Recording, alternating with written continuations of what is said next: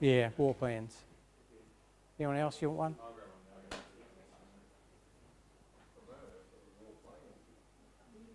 War plans.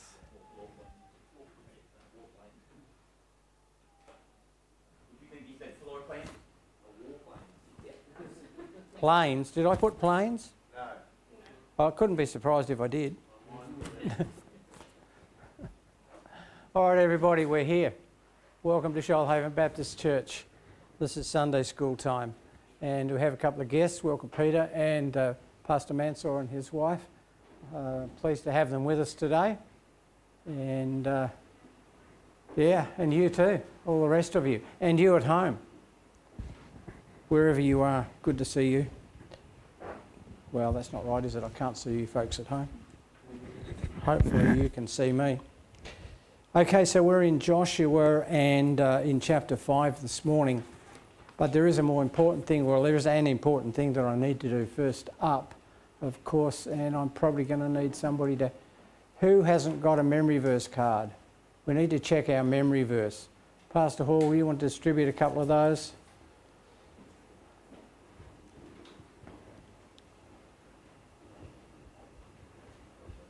Okay, so we have a memory verse each month, and this month it's John chapter 3 verse 36, and so and then we have chocolate coated rewards for those who can memorise the verse. What have we got next Sunday? Is the... Are we having Sunday school? Yeah, we are. Yeah, we're having Sunday school next. It's Good Friday. No, it's not. We forget that. It's Good Sunday. Yes, Resurrection Sunday. Yes, but we'll be having Sunday school classes even so. So next week we'll check and see who knows the memory verse. Who thinks they know it now? Yeah, right, only I know that one would do, yes. You don't know it, Nathan? You can't remember? Yeah, I'm sure you do, yes. Okay, but let's say it together, and you've got a card in front of you. So say it together with me. John chapter 3, verse 36. He that believeth on the Son hath everlasting life, and he that believeth not on the Son shall not see life, but the wrath of God abideth on him. John chapter 3, verse 36. Now, somebody explain to me, is this verse correct as it's written on your card? No. And I'm not to blame for this, which is unusual. Normally I am. Okay, the not, he that believeth, the on, is it?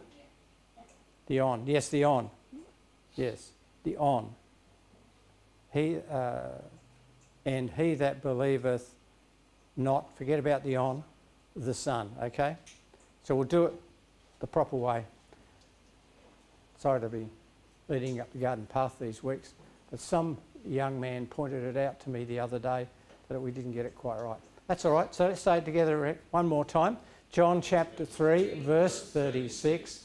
He that believeth on the Son hath everlasting life, and he that believeth not the Son shall not see life, but the wrath of God abideth on him.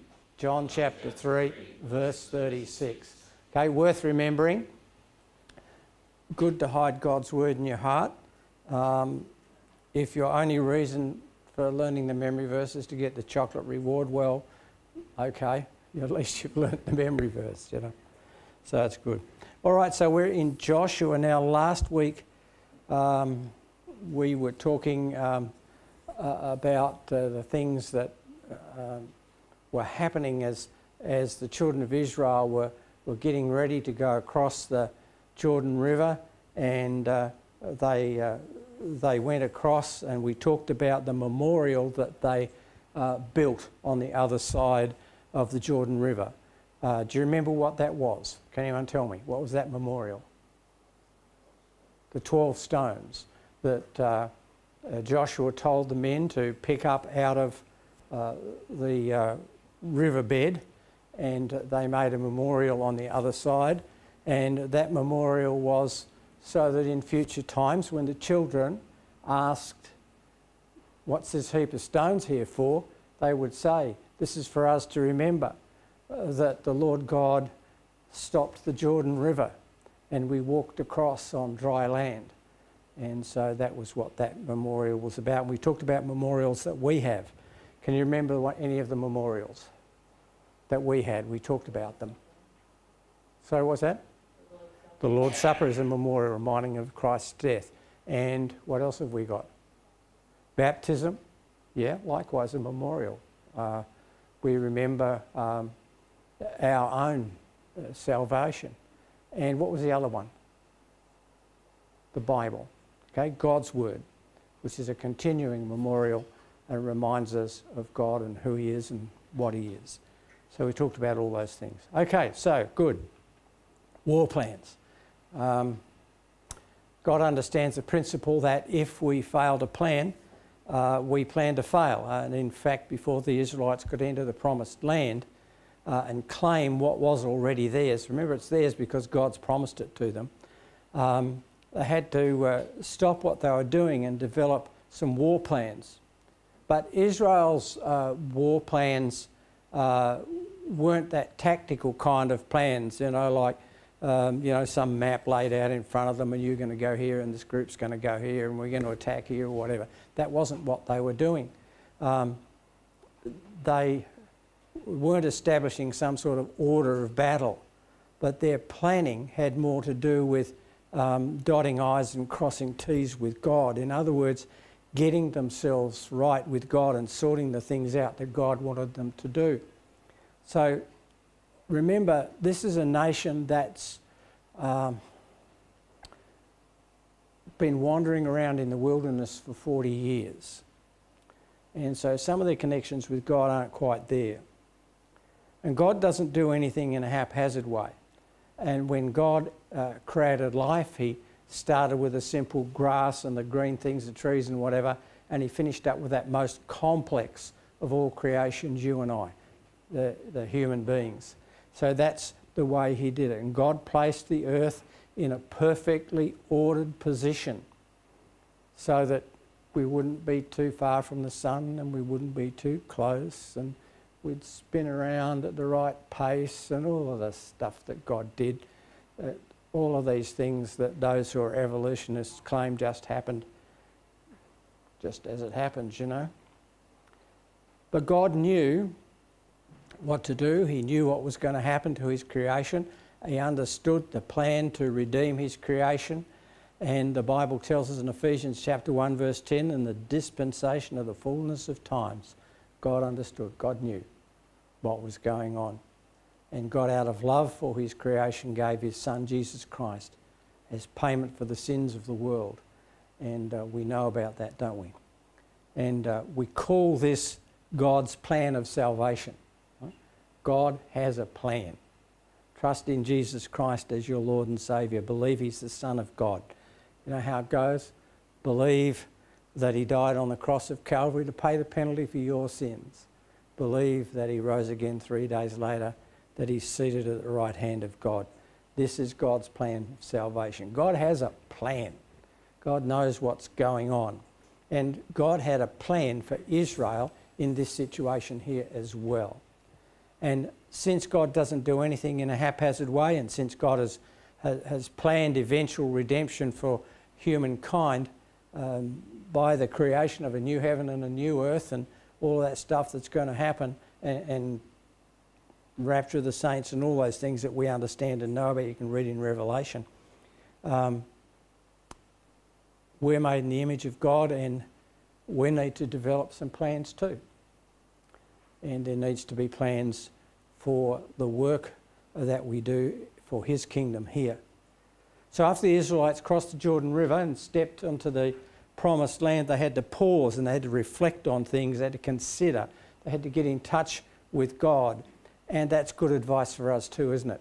If we're going to go out and do something important, what do we need to do? We need to get in touch with God, say, hey God, is this a good idea? And God sometimes says yeah, and occasionally says no. But we need to pray and ask and seek God's advice on things. So we need to do those things. So let's have a little look at the scriptures and see what we're doing here. So we're looking at Joshua chapter 5, And we probably won't read all of the verses, but let me start over on this side and have you read a few verses. Let's... I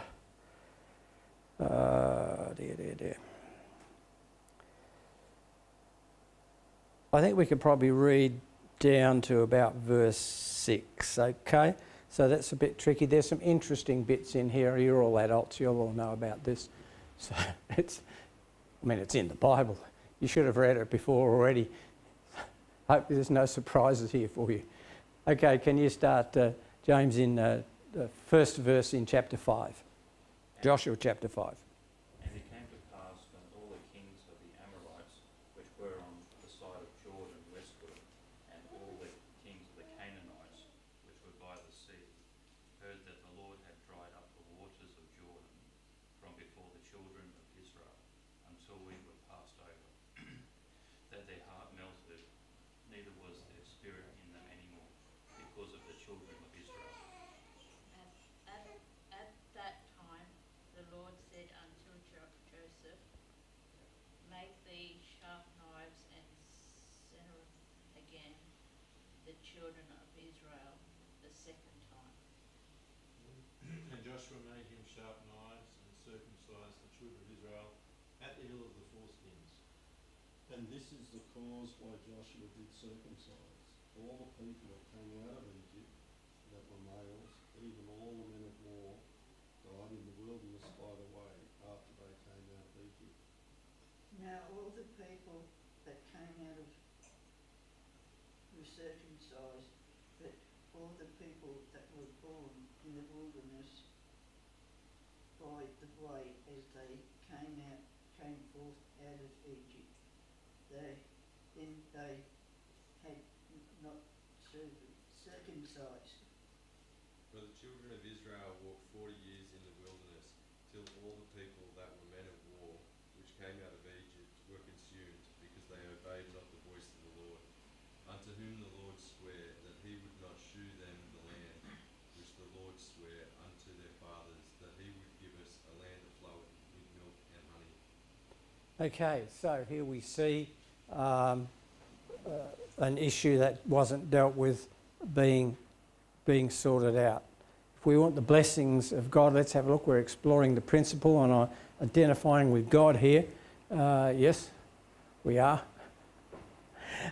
If we want the blessings of God, we must identify with God. And identification with God is the key, the winning strategy that we would have and that Joshua had too. And we can overlook the fact that those who we try to reach should see and perceive us as God's people. You know, it's important that they do. From the time of Abraham to the taking of the promised land, even until the present time, Israel has identified themselves as God's people by circumcision. And you can read about it in Genesis 17 there. And this covenant of circumcision was a distinguishing mark, and it identified the Jewish people as God's people. Circumcision wasn't practiced during that Israel's 40 years of wandering around in the wilderness, their wilderness journey. At Kadesh Barnea, when the Israelites refused to obey God, you remember that? They refused to go into the promised land on their first opportunity to do so. You know, and Joshua and Caleb stood up and said, yes, we can, and the rest of the mob said, no, we can't. And so they spent the next 40 years wandering around as a result. And all of those who said, no, it's too hard, God dealt with. And there wasn't any of them left by the time they've got to this point in their history. Here they are on the west side of the Jordan River, and God's winning strategy was for Israel once again to identify with him, and that's what we see. In verse 8 it says, and it came to pass when they had done circumcising all the people that they abode in their places in the camp till they were whole. And the Lord said unto Joshua, this day have I rolled away the reproach of Egypt from you. Wherefore the name of the place is called Gilgal until this day. Okay, so here we see that. Now, what would be the reproach of Egypt? they were slaves in Egypt, weren't they? And they were held down. They were considered worthless, just slaves. And now they've come out of Egypt, and and they've wandered around the wilderness for a long time, really getting nowhere, really not really doing anything much at all. And looked upon, I suppose, by many of the peoples and nations around as a bunch of losers, really. They had no land. They'd come from Egypt as slaves, and there they were just wandering around. And so that was how they were perceived. But now, as we look at what's happening to them, they're once again identifying with God through circumcision. And circumcision of the heart, the inward salvation, has always been what God intended for us as that identifying mark of his people, identifying characteristic of those who were God's people. And see if I can find Colossians here. I'll get it in a minute and I'll read it for you.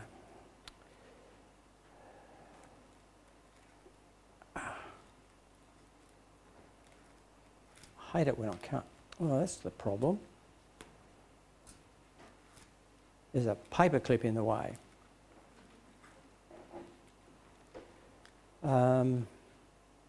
Colossians 2:11. In him also ye are circumcised with a circumcision made without hands, in putting off the body of the sins of the flesh by the circumcision of Christ. So buried with him in baptism, wherein you also are risen with him through the faith of the operation of God, who hath raised him from the dead. So we see here, that's what God wants for us too, that identification, that identifying with Christ, a public identifying with Christ and his church. Now, if you walked in the door here this morning, or if you go to church and people know that, you identify, don't you? As you're coming in, you identify as who you are. My neighbours, and your neighbours too, would know that Sunday morning you hop in your car and drive off. Well, unless you're Ben, you walk. Gary walks too, don't you, Gary? Some of us walk, some of us drive, but people recognise that's what we're doing. What are you doing Sunday morning? Oh, they're going to church. Yes. We're identified. Because Israel once again identified with God through circumcision, the kings on the west side of the Jordan recognised that these were God's people. Israel, God is strong and powerful. Israel's enemies didn't stand a chance. That's what it talks about. If you have a look in the first verse, it came to pass when the kings of the Amorites, which were on the side of Jordan westward, and the kings of the Canaanites, which were by the sea, heard that the Lord had dried up the waters of Jordan from before the children of Israel until we're passed over, that their heart melted. Neither was there any spirit in them anymore because of the children of Israel. And if we're looking forward a little bit, we'll go there next week probably, we look at Jericho. What happened to Jericho? They were scared. So they locked the place down. And everyone seemed to be that way, quite fearful, and trying to get around the thing. To win a war, you must have a winning strategy, but you need a winning spirit. You need to believe that you can win, and when we think we're going to lose, that's probably what's going to happen. I mean, sometimes we're pleasantly surprised. I watched the, you probably don't, but I watched the rugby, the real rugby, last night, and the Western Force, the West Australian team, beat the Queensland team. Mixed kind of blessings for me. I'm West Australian, so I'm a Western Force supporter, I suppose, in a mild sort of a way. But it was a totally unexpected thing. I'm not sure if they were expecting to win, but they did. Sometimes it can happen unexpectedly, but most of the time if we're thinking we're going to lose, that's what happens. And if we think we can win, well then maybe we can. We need to identify with God, because our enemies will know it, and perhaps like happened here to Joshua, our enemies are going to realise, well, God's on their side. How are we going to win? Well, we're not going to win against God. We can win with God. We can. So to do God's work in the place where God has put us, we need to be identified with God. We need to be seen as God's people. We must therefore dot our I's and cross our T's with God, get things right with God and make sure that things are okay. All right, moving on to remove the stigma. 40 years earlier in the wilderness of Paran, there at Kadesh Barnea, they refused to claim the promised land. And so they developed this stigma, a mark of disgrace. That's what stigma is, okay?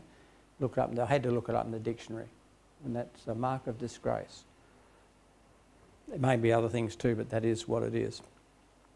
As a nation of disobedient losers, that's what they were known as previously. However, once Israel identified with God again, God said in verse 9, "And the Lord said unto Joshua this day, have I rolled away the reproach of Egypt from you?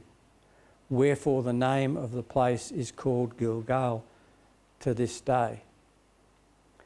Well, the name Gilgal literally means rolling away. And when God rolled away the reproach of Egypt, he removed Israel's loser stigma. And he said, you guys are on my side. Well, I'm on your side, I suppose. God no longer saw Israel as a reproach, as a loser nation. God saw Israel and the people, his people, as a mighty army, poised and ready to take on the promised land. And some people think, as we talk about independent Baptist churches, that they're irrelevant, without purpose. Some people don't even know they exist. At the moment, some of you might be aware that we're coming under a certain attack from certain people who happen to think that all IB churches are useless and can't get things right. But that's just not the case. You know, we need to remove that stigma, change our community's attitude toward us, and identify ourselves with God as God's people and see what great things we can do. You know, I don't mind bragging a little bit about Shoalhaven Baptist Church because it's you and it's God's work. But we've been able to do some pretty decent things in recent times. Not necessarily great and big and, you know, newsworthy in some senses, but good things. And so we continue to do that. We're committed to God's work and we want God to be with us. We identify with God. There's a sign out the front that tells people who we are. And so we want to be committed to him. And we're the people of God. And when we claim our heritage and identify with God, our attitude changes. And when our attitude changes, we can realise we're not without power. We're not a bunch of losers. We're not failures. We're working with God to do the things that the Lord wants us to do, to preach and teach and baptise. Had a lovely thing happen this morning as I walked in the door. One of our little kids, little Sunday school children, came up to me and said, "Pastor, can I ask you a question?" And I said, "Well, yes, of course." And this little one said to me, "Can I get baptised?" And I said, "Sure you can. Are you trusting Jesus as your saviour?" And they said, "Yes." So we'll organise that, won't we? We have another baptism to organise as well. So isn't it wonderful though? when those things happen. You know, we're not failures, we're not hopeless. We're doing the things God wants us to do. We're God's people. And when we claim the heritage that we have and identify with God, we can be successful. We remove the stigma, develop a winning attitude, and face our promised land with a mindset that tells others we're God's people. And we have faith, and we can accomplish anything that we choose to do that's within the will of God. Surely we can claim what God has already given us. You know, Baptist churches have never been sort of known for glitz and glamour. Well, ours isn't anyway. It's just not the way it is. Bible preaching, Christian fellowship, and spiritual worship, that's what we're known for. That's what we want to be known for. You know, demographics prove that every church can't be a mega church. There are always big uns and little uns, and we're a little un, but many Baptist churches are like that, smaller churches, but even so, God uses them. He does use them to do mighty work, you know, and to do the things that God wants done. Let's have a look at accepting God's leadership. When Israel identified with God, removed the stigma of that loser nation, it was mature enough to stand on its own. The people celebrated the Passover. The Bible tells us that. Verse 10 says, "And the children of Israel encamped in Gilgal and kept the Passover on the 14th day of the month at even in the plains of Jericho. And they did eat of the old corn of the land on the morrow after the Passover, unleavened cakes and parched corn in the self-same day." And it goes on to tell us that the manna ceased. God stopped providing for them because the land, the new land they were in, had provisions. People celebrated the Passover and they ate the produce of the land. And it seems God is saying to these children of Israel, you're my people. You have associated yourself with me. The covenant of circumcision has been renewed, and this is a new Israel. This is not the same Israel that was made up of those people who refused to do and go and accept that God could fight for them, that God could do it at Kadesh Barnea 40 years later. This is a new people, a new Israel, ready to roll into the promised land, ready to do as God asked them. A short time later near Jericho, Joshua lifted up his eyes and looked, and behold, there stood a man over against him, with his sword drawn in his hand.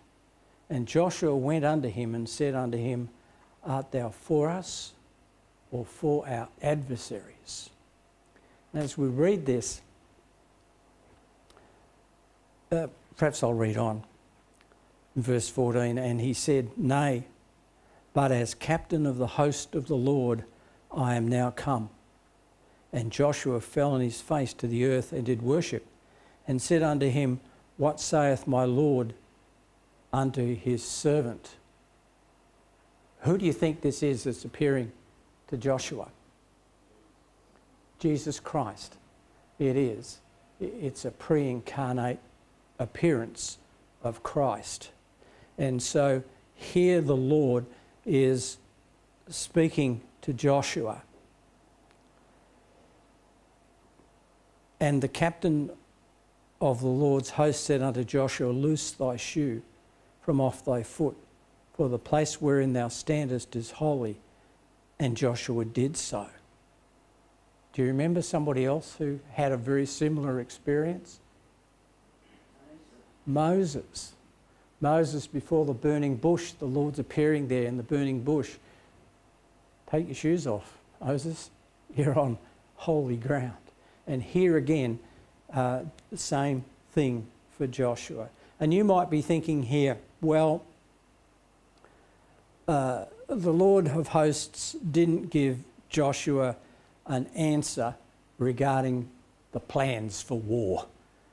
What are we going to be doing to be victorious? The Lord of hosts didn't lay out, you know, go here, do this, do that, and I'll be with you, and so on. You know, sometimes that has happened, and God has done that, but not in this case. And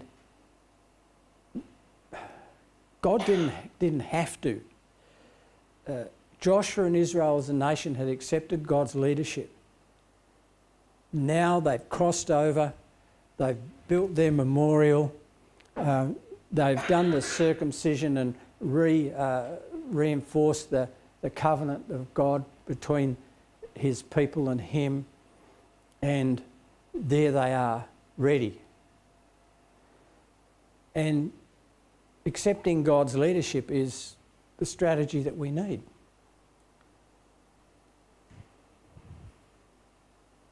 God in his own way would lead Israel into battle. And when we'll talk about it next week, I think, the wonderful story of Jericho and the walls falling down. I mean, who would ever have thought, you know, marching around a city a couple of times would make the walls fall down? We'll talk about it some more next week. But God had his own plan. The important part here was that the people of Israel now said, yes, God, you're our God, and we're going to do the things that you ask us to do. Our strategy should be to identify with God because we're God's people. And the truth is, no church can do business in the Promised Land, which of course is down here on the south coast,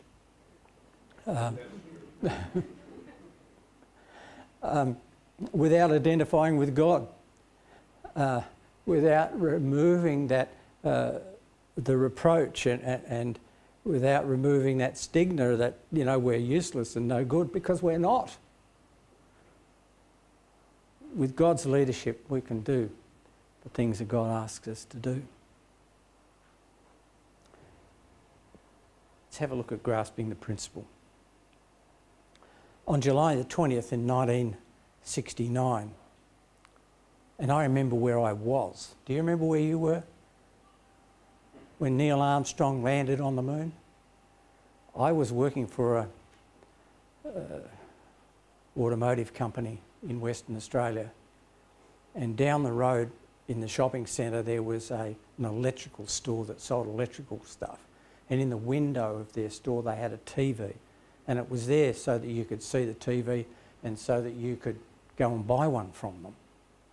But we all marched down there about lunchtime, I think it was around about that time, to watch as Neil Armstrong landed on the moon.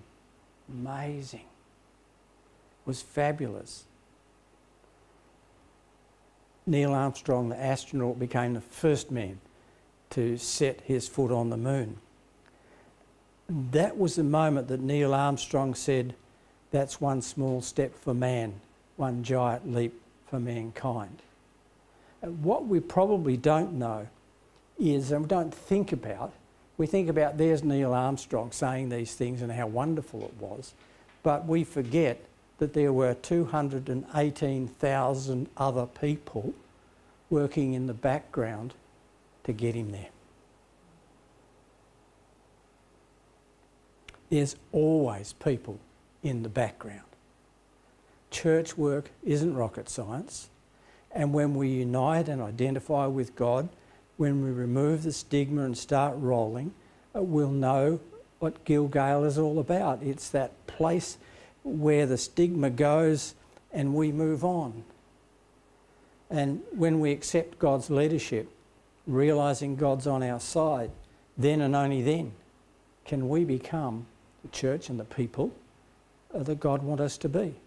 So why should we stand on the west side of the Jordan River staring across at the Promised Land when we can identify with God and remove the stigma, accept God's leadership and do business? Right here in the Promised Land, that's what we're doing. So, as we apply the principle, for you to think about. What have I got up there? Or claim, thought to claim. My war plan includes identifying with God, removing any reproachful stigma from my life, and accepting God's leadership. Amen. That's what happened at Gilgal. All right, dear me, finished early. Any questions? Okay, all right, let's have a word of prayer, which I should have done at the beginning, but we'll pray now. Pastor Hall. That was a blessing to me. Thank you, Pastor. I got an answer to a long question for years and years. But, you know, circumcision wasn't something that proclaimed itself publicly. No. It was an inward thing. And when we accept ourselves as God's people, you know, and His power, and then meet with Him and worship Him as Joshua did, man, we're just ready to move out. So that was really good. Just wanted to clarify that. Thank you. Okay, thank you. I can't take all the credit for these things. I stole much of the material from others. Nonetheless, if you've benefited, praise God. Let's pray. Our Heavenly Father, we thank you, Lord. Thank you for your blessings toward us and our church. Thank you, Lord, for showing us Joshua and the children of Israel as they turned to be your people and how you worked wonderfully with them. Pray, Heavenly Father, you'll bless the balance of this day for us. Bless our preacher today, and we'll thank you in Jesus' name. Amen.